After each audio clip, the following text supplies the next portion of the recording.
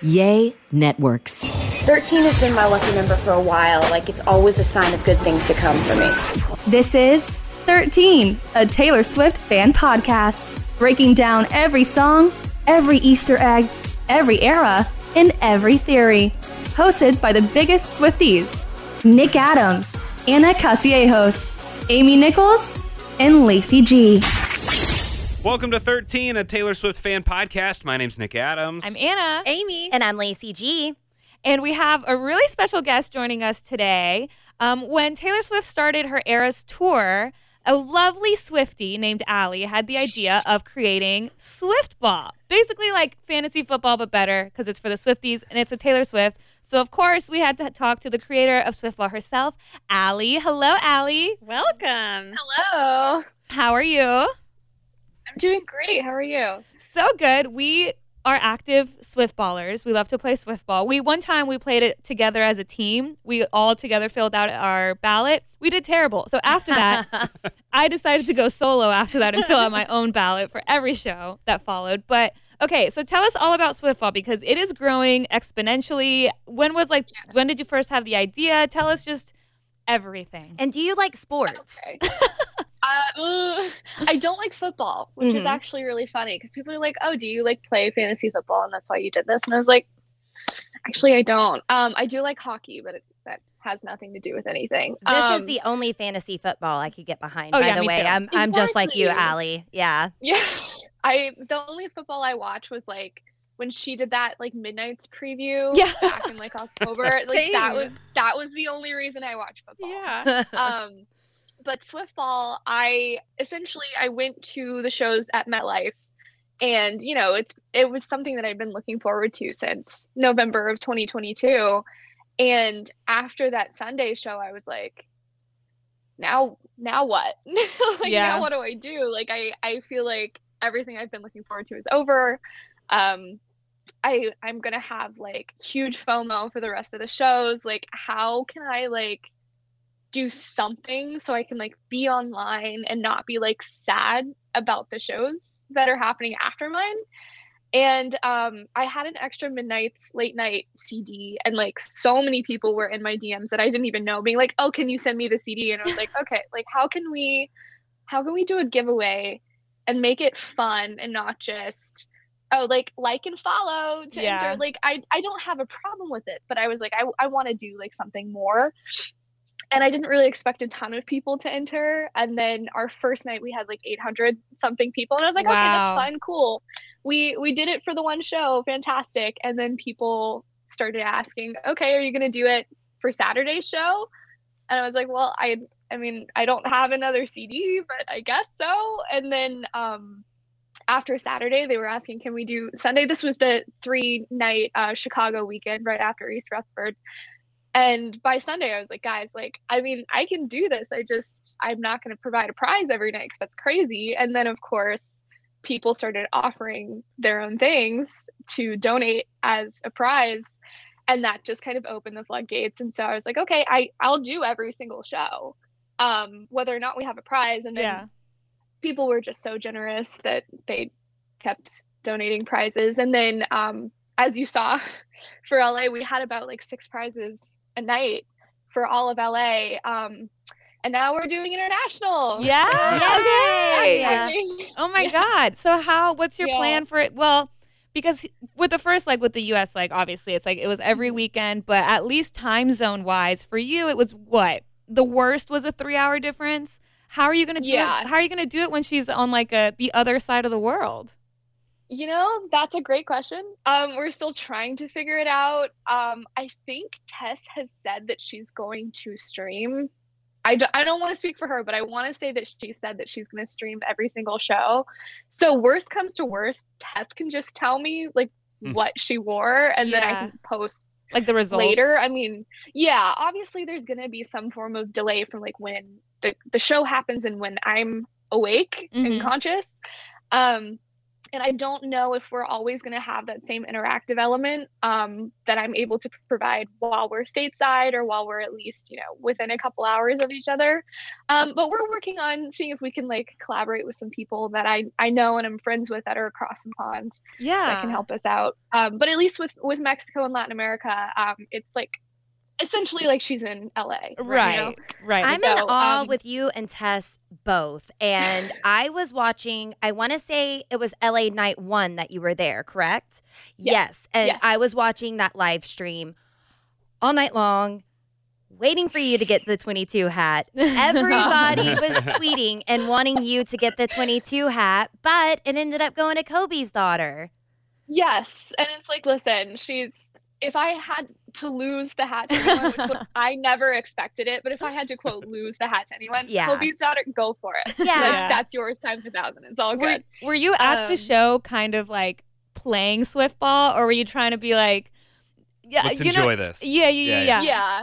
It was weird because I hadn't really watched live streams until after what I thought was my last show in New York. And so after watching the show every single night, up until LA and then being there in person, I was like, I sort of still feel like I'm watching a live stream. Yeah. Like I haven't computed that I'm like here, but I did run Swiftball from the stands because SoFi had like amazing Wi-Fi. They really did. They really did. And I didn't want the people around me to think I was just on my phone the entire time, but I was like, oh, I have to take a picture of this dress. I have to post it like Hive is here. Like it felt really silly, but it was a lot of fun being able to participate in person. Yeah. In the way that like, I've been participating on a live stream for the past like 3 months. So crazy. For those who have not played Swiftball, there might be Swifties that are just hearing about it for the first time right now. Could you explain Swiftball? Like how many points can you get? What are you betting on? How does it work? Okay, so Swiftball is, people like to equate it to fantasy football, but I know there are some very like specific differences. But it's essentially a guessing game type game that goes with Taylor Swift's Eras Tour, where you have a ballot and you fill out what outfit she's going to wear, what surprise song you think she's going to sing, if there's going to be any special guests or appearances or announcements. And each category has its own specific point value. And it's out of 113 points. So if you get every single thing correct, you get 113 points. Not a single person has done that yet. The highest we've had is 111. Wow. Oh. What's been your highest? That was when she was repeating her outfits. Okay. So but still. What's been the highest you've ever scored on Swiftball? I'm going to be honest. I actually don't usually play it myself. Yeah, that's fair. That's fair. You're just running it. Fill out a ballot. But the days that I've done it, I haven't done very well. Because I kind of, try to do the whole like, oh, well, statistically, this is what's most likely to happen. And of course, Taylor is like, screw your statistics. I'm going to do like one thing very slightly different. And then it just tanks everybody's ballots. And I have tried to teach my parents the like statistics and the probabilities of things because they like to play. And they're like bottom every week. And I'm like, okay, if I'm giving people not insider information, but like, things that I've noticed and I'm like helping them out, try to like say, this is probably the most likely thing to choose. And they're not doing well. Hey, Nick and I understand that. Nick and I understand that. We were the bottom 2 for the surprise song guesses. So it's hard to think like Taylor Swift.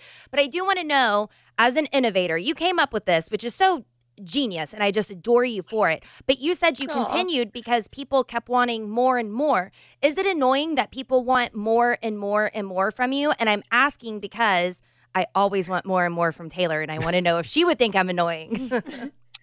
I think it's natural to initially see that as annoying, but I like to take a step back and be like, the reason people are like bombarding my DMs, the reason that people are asking, are you doing international? The reason that people get upset by my rulings is because they care. Yeah. And the fact that I have not only like made this game and gotten so many people to play, but have that many people care that much is like, in a way, nice. Yeah. Like obviously, like it's not fun having people like yell at you on the internet, but like it's just passion. Deep down inside, it's because they care, and the fact that I'm able to, like evoke that emotion from them is like really like mind-blowing and honestly a little humbling, even if it is like them yelling at me being like, you're wrong, you're stupid. I'm like, yeah, but it's because you care and you want to win, and I made that.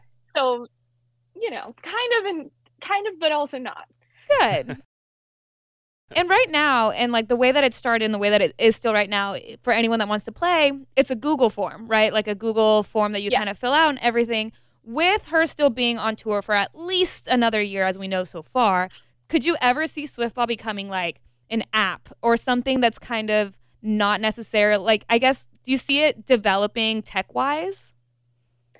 You know, we've actually had several people reach out wanting to do apps and websites, and I'm actually hesitant to do that because I do know, you know, I don't know the actual phrase because it's been a while since I took like a marketing class, but I don't want to alienate the audience that I have. The majority of my audience is on Twitter, and we actually could see it real time the day that Twitter went down and we had to move to TikTok and Tumblr and Instagram. We lost like maybe 70 to 80% of our players because people aren't willing to switch platforms. And I'm most comfortable on Twitter. I think it's really accessible when it works. And I feel like it's easy for people to find us and to play along, whether it's casually or like really, you know, in depth. And I don't know how it would translate to an app or a website. And I don't know how many people would be willing to move. And then there's also the cost of keeping up a website and keeping up an app. And I don't want to bear that burden, and I don't want to put that burden on other people because I've always maintained that it's going to be free. And I also think that like it kind of takes the casualness out of it. Like it was always meant to be fun and silly and like casual. And then of course, you know, we're now at 33,000 people who played the last game. But I kind of want to like keep it as low key as I can because it's not a business for me. I do this for free. I make no money off of it. And I don't want people to even think that I'm like trying to like monopolize this whole thing, you know? How thoughtful. Oh my goodness. That this is something that you came up with and you're still like, no, but I'm doing it for you. That is so sweet. It's just like the Swiftie community, you know? It's like something within the community that just happens to be getting bigger and bigger every day. And it's because of the people who play it. And I would never want to alienate any of those people who have caused it to become so big, because without the people who play it, there is no game. Right. And do you have, I mean, you kind of have like a little team of people, right, that help you with like the scores and just everything, because that would be a lot for just you to do. So how many, like on a single night, how many of your friends or how many of you are basically behind the scenes of Swiftball? So the Swiftball staff, which I say that very lightly because they're all volunteer, it's all free. We have 6 people, and then we have 3 streamers. So there's myself, who's not part of the 6 because I don't know why I don't count myself. There's Jackie, who does our graphics for the ballots, and she's now doing the bracelets and the trophies. There's Maya, who does the patches. There's Raghav, who does the scoring. He like keeps track of the spreadsheet and makes sure everything's totaling correctly. There is Erin, who's Swift Funnies Erin. She is our Midnight's bodysuit expert. Stella, who's our Midnight's t-shirt expert, because we know I'm shot by the end of the night. Like I can't tell anything apart when it's Midnight's era time. Yeah, and it's like grainy. And then, yeah, it's grainy. I'm tired. I can't tell what those dresses are on a good day. Like it's really helpful to have them be like, oh, it's this one, done, and I don't even have to think about it. And then there's Erin Quo, who's she's more behind the scenes. She kind of helps me figure out how to do stuff on the back end and like keeps me sane. And then we have Testier, Folk Lyric on Twitch, and then David on Swiftstream. And those streamers are really like an essential part. We don't work together per se, but they're very collaborative, and they're kind of the reason we're able to do Swiftball, because if we didn't have a stream, we wouldn't have a game. So that's so incredible, and we really appreciate everything that y'all are doing for the Swiftie community. Because of people like you and people like Tess, you're just keeping the involvement there. You're allowing other people to still be a part of it, because I haven't been to an Eras concert in a really long time now. It's been since Arlington, since I've been since I've been to one, but I still get to watch it and I still enjoy it. I mean, that night that you were there, everybody was clowning. There was a lot of clowning going on Swift Talk.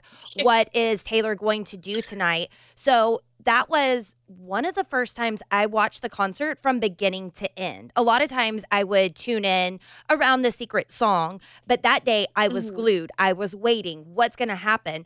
She didn't announce anything that day, but the concert was so flawless and she brought it that I still felt like I was a part of it. It wasn't a waste of time. Some people might think that, if you're waiting on an announcement, that doesn't happen because everybody's been clowning. But no, I was enchanted and enthralled watching that. I'm so glad that you got to witness that live. It was insane. And then the fact that it's like likely gonna be in the tour movie is like, yeah, you're like, I was there. And how do you because I keep up like on Twitter also, like just to see what all the scoring and how I'm doing and everything, and obviously I see you posting stuff. How is it hard for you to not fall for the stuff that's photoshopped? Because sometimes I fall for the stuff that's photoshopped, and then I kind of wait for you to be like, this is fake. Yeah, well, at the beginning, it turned out the way that the gaslighting started is people would not like what outfit she wore, and they're like, no, it's this one. And it was like a joke that I thought people were just going to do for one show. And I want to say it was like the second or third weekend of Swiftball ever. And then it became like people actually seriously trying to gaslight me. And then it became more into like meme creations. Yeah. So now most times people don't actually try to like trick me as much as they try to like make a funny meme that they know that I'm going to repost. Yeah. But I will say, from that first weekend of people trying to gaslight me, someone made the 1989 set that was blue. And it was really like legit looking. And I like to say that they manifested it because it looks exactly like the one that she brought out. So I was like, well, I'm not going to say it was from them, but yeah, well, that night, because I remember that photo, the photoshopped one, to make it look blue. And we all were like, haha, blah, blah, blah, whatever. And then the night that she did come out in the actual blue outfit, and it looked identical. And I was seeing the pictures, and I genuinely couldn't tell if it was like a real photo from that night as I'm watching it on a live stream. That it's like, I know for a fact she's wearing the blue outfit, but is this photo from tonight or is this the photoshopped one? And I even saw, because, it was obviously such a big deal, and I saw like news outlets and like everybody using that photo. But I'm like, is that the photoshopped photo? Like, I don't know. I don't know. I feel like with high quality photos, it usually takes like until the next morning for us to get them, because that's how I use them for our ballots. And it makes it really hard when I'm sitting there like waiting for an HQ so I can put it in the ballot for that night. Yeah. But perhaps for 1989 release or announcement night, it might have been different. But it is really funny. Like, people are so good at Photoshop. I know. And I appreciate that they're not now using that talent to actually try to trick me, because honestly, if it was like a show on Pacific time, I might fall for it. And there are a couple ones that I've taken a second. I was like, it's really good, but that's not right. But usually people kind of make it obvious if it's a joke or not. Mostly. And then if it's not, then I kind of wait and look in the comments and see like, is this real? But the good thing about it, specifically when I'm able to run the show, is like I'm watching a live stream like while it's happening. So I'm trusting what I see with my two eyes. And if what someone sends me is different, I'm like, nice try. Good one. I saw it though. Yeah. Do you have, out of all of the outfits, do you have a favorite? Oh, yeah, I really like the cupcake dress. I don't know the actual designer. It's the one that she brought out on Speak Now release day that she's worn several times since, the like purple ombre.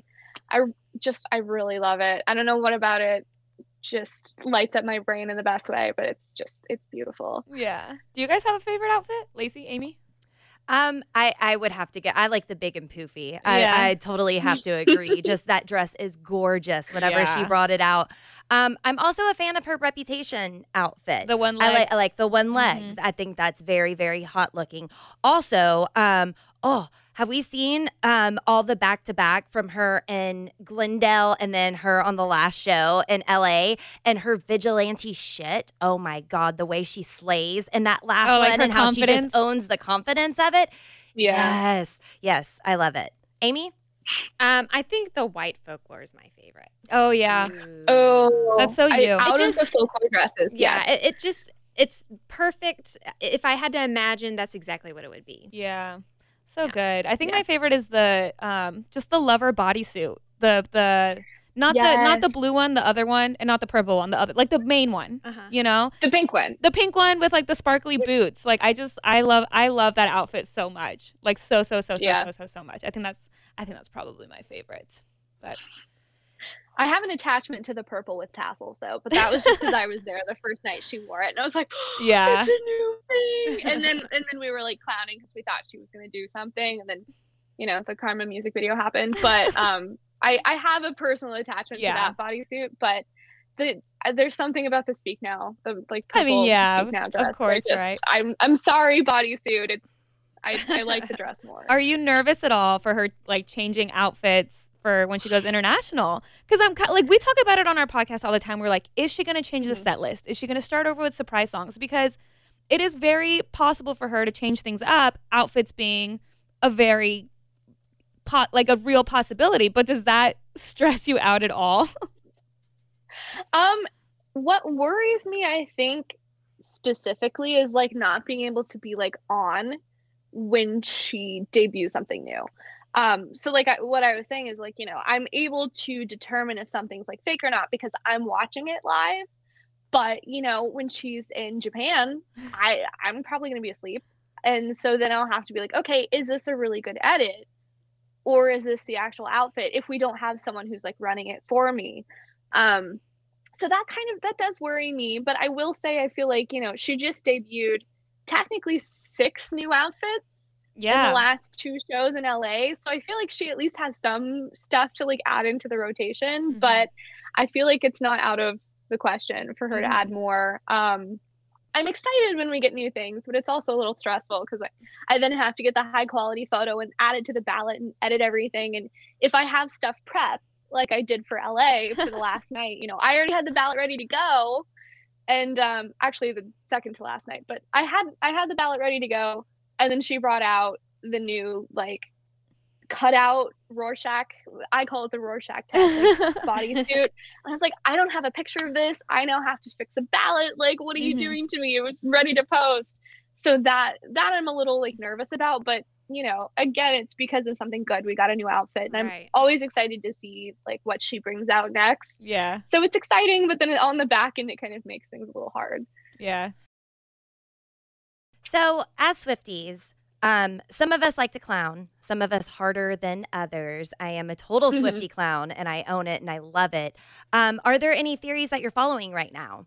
Any guesses on what she's going to do next? That's a good one. I have one theory, but I can't share it until it comes true because I feel like it's far too out there. But honestly, I'm a clown, but like the clownest of clowns. Like the only times I clown is when it's wrong.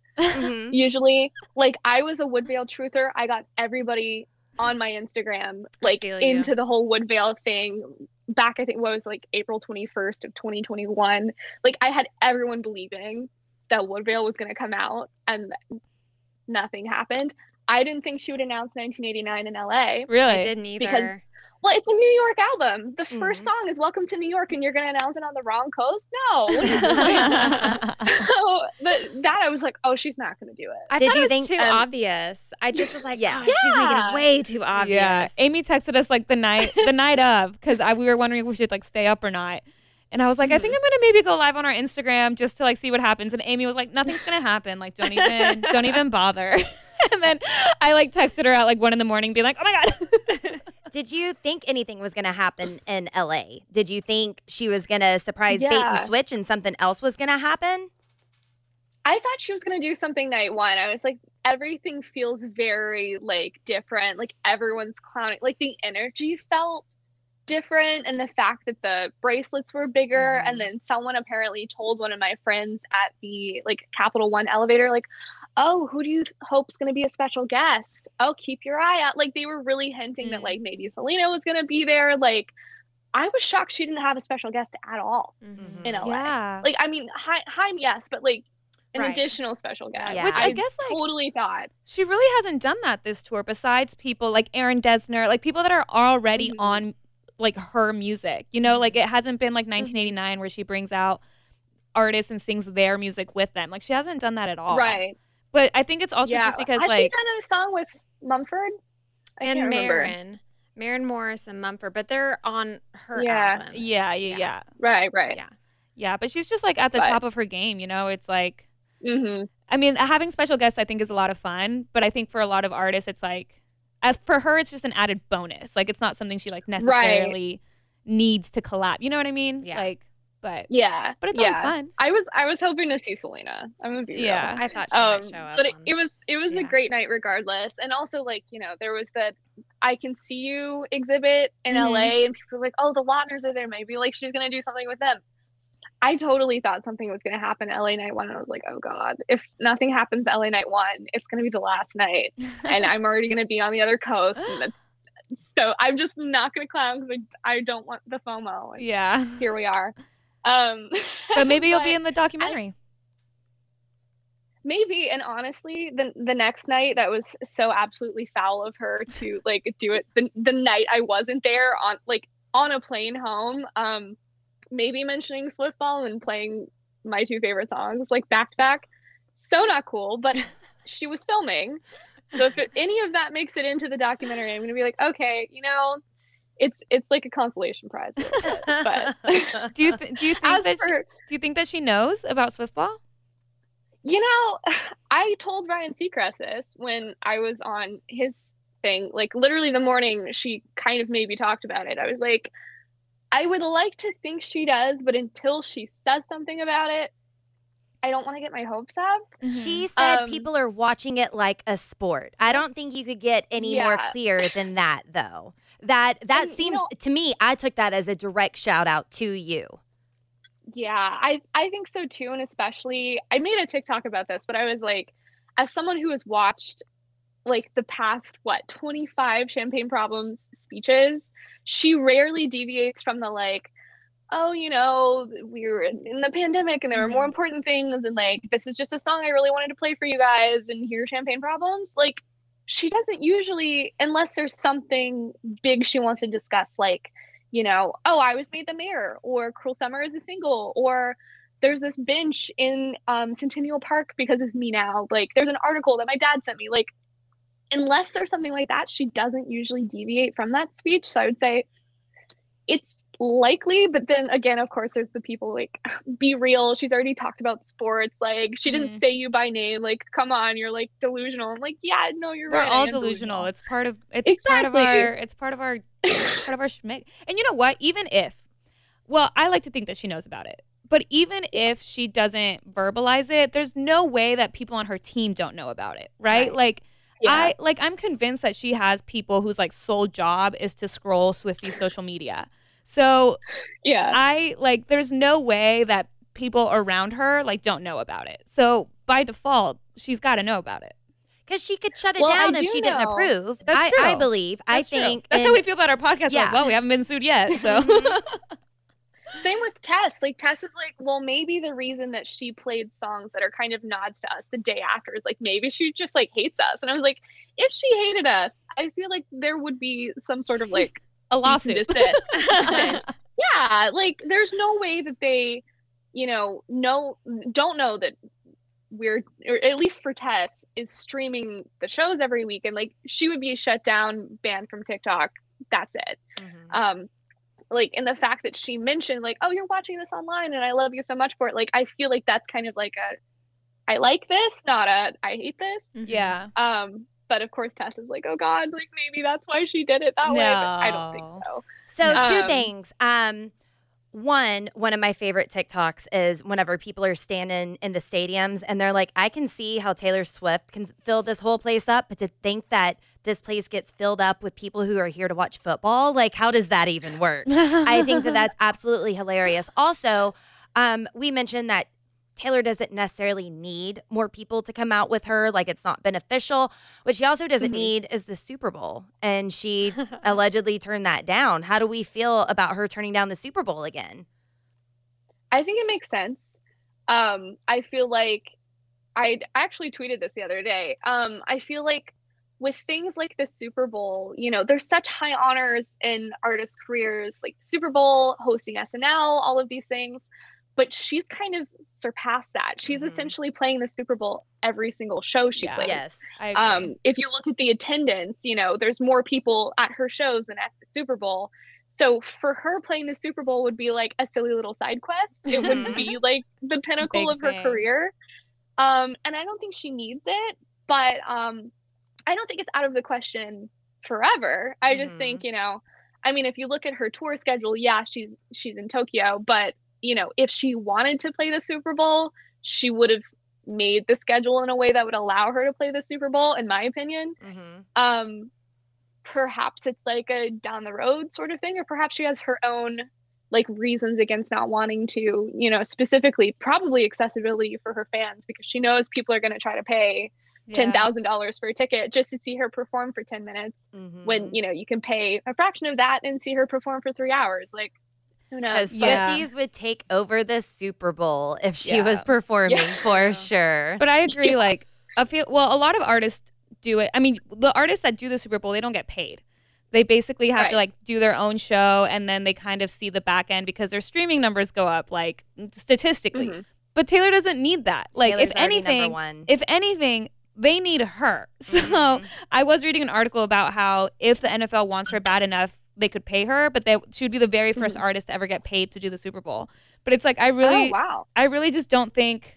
I don't think she needs it. I feel like kind of like you, like for her, it would be like little side quests. It would be interesting to see what songs she would pick, you know, to kind of mash together for like a 10 to 12 minute performance out of curiosity. But I just feel like she's better than the Super Bowl. Like, everybody's like, oh my gosh, yeah, Taylor doing the Super Bowl. I'm like, she's, like you said, she's doing the Super Bowl 3 times a week, like every weekend. She did SoFi 6 nights, sold out. Like, the Super Bowl needs her more than she needs any sort of anything. And I think people are right too when they say, like, if she does it, it's going to be after all of the Taylor's versions are out, so she can play all of her songs. And it's gonna, like, and if people go back and they're like, oh, I want to listen to these, it will be songs that she owns and not, you know, because if you've noticed, the streaming numbers have gone up for all of the songs that she sings on tour that aren't necessarily hers. So I feel like, you know, it's not necessary to advertise Scooter's version while, you know, she has yet to like reclaim them. So I feel like that's also a good business move, but it's also like maybe she just never wants to. And like, I don't blame her if she like doesn't want to be in a room full of a bunch of men who very likely don't like her and are gonna like say stuff about her being the like halftime show. But like, again, they need her. She doesn't need them. Like, she would be doing them a favor if she performed. Exactly. And if she doesn't want to, whatever.